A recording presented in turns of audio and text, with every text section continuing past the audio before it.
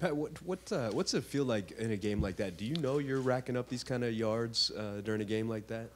No, I didn't. I didn't know until I came to the sideline after my last play. Someone came up to me and said something like, I don't know, 214 or something like that, and I was like, "What are you talking about?" And they like kind of pointed behind me. I guess it was up on like the banner behind our sideline, so I saw that then.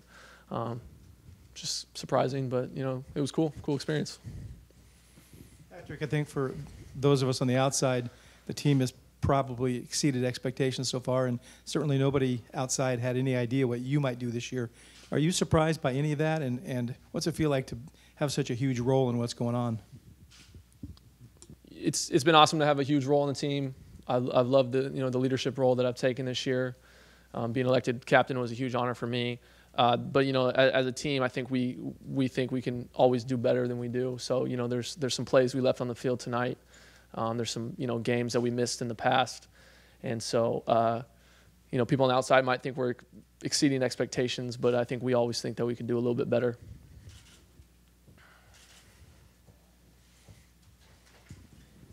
What did you think of the balance of the offense today? You had 214, and I think Ross was about 250 in passing. It's always fun. I mean, I don't worry about the stats too much, but when I have a sense that we're moving the ball down the field, that's really what I care about. And so I thought Ross did a really good job, connecting on receivers, reading the boxes, because we have the run pass options.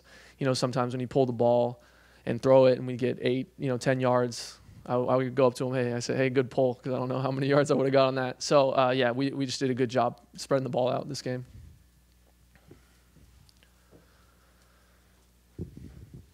How much of your outburst would you give credit to Macari in his return? I just think it was a whole team effort. We've seen a bunch of different combinations of O-linemen, but Patrick McCary is he's an athlete. He's a great dude, and he's pretty funny during the games. So he keeps it lighthearted, and so having him in the huddle is always awesome because he's a really good player. This means something to you guys to send the seniors out this way and to be part of Matt's big record? Yeah, it means a lot to me. I can go up to all those seniors, give them a hug, and say, congrats on your career here. And, if you win your last one at Memorial, that's always a good feeling. So for me personally, I love sending out seniors that way.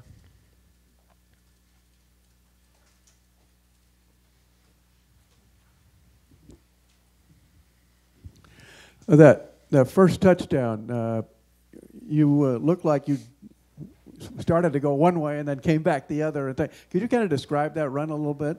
Yeah, so just outside zone right, and you kind of have your eye on your first read, and my first read just got pushed to the sideline, so I put my eyes to the backers, and it looks like they were just flowing over the top, and at that point you just got to get upfield, and everyone was covered up, and there was a huge lane, and after that, there must have been good blocking downfield because I didn't get touched by any safeties until I got pretty much to the goal line. You guys have one of the later bye weeks in the Pac-12. How bad do you guys need this little break that's coming up? I like playing football games every Saturday, so I'll be bummed next Saturday. We'll just be watching football. But yeah, obviously having a bye week will be nice. Rest up a little bit mentally and physically. And then we have extra time to prepare for the next game. You guys all good? Okay, thanks very much. Thank you.